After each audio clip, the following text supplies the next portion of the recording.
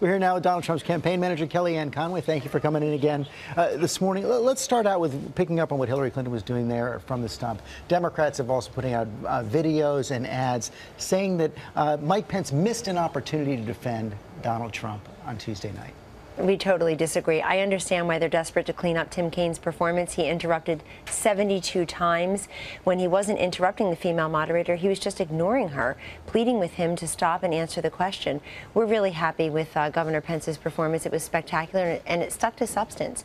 And the fact that he's on the ticket very proudly tells you all you need to know about how he feels about Donald Trump. On the substance, he did expose some differences between Donald Trump and Mike Pence, especially on the issue of Syria. Many, many times Mr. Trump has said we shouldn't be taking sides in that fight. But Mike Pence on Tuesday night said we should be preparing to take military action against the Assad regime. Does Donald Trump agree with that now? What Donald Trump and Mike Pence agree on, George, is that the Russia reset that Hillary Clinton proudly tried to own has been a complete disaster.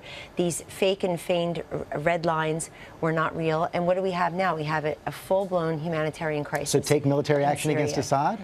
We don't know. When they're president and vice president, we'll see. But what we know is that we want to join with allies in the region for help. But this is a humanitarian crisis. It's heartbreaking to everyone, George. It's a nonpartisan issue to read those stories every single day of families being torn apart and people being murdered. I know you're pleased with Mike Pence's performance on Tuesday night. A lot of reviews from Mr. Trump coming out of his debate, not so good. The polls have fallen since then. There's something in the Wall Street Journal this morning. It said that Mr. Trump equivocated on his belief that he won that debate when he reviewed the videotapes. What did he learn from those tapes? We learned from those tapes that he was trying to answer the questions as they were asked, and Mrs. Clinton was there really trying to get out those 5 or 6 zingers that she had rehearsed a number of days. And so this time, I think that Donald Trump in a town hall format, it's one in which he's very comfortable. You've seen him because ABC has covered some of his town hall formats.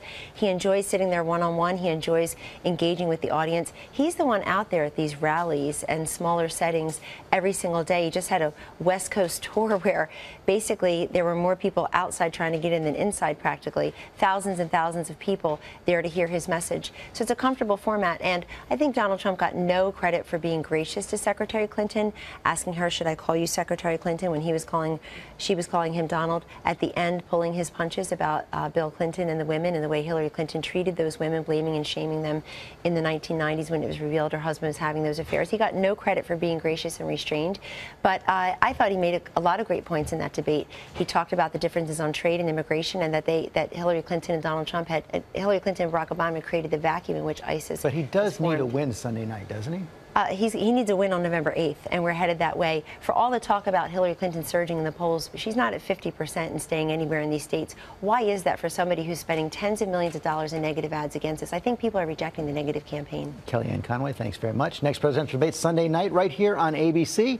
Our Martha Raddatz is co-moderating with Anderson Cooper of CNN, and I'll be anchoring our live coverage with our whole political team starting at 9 Eastern.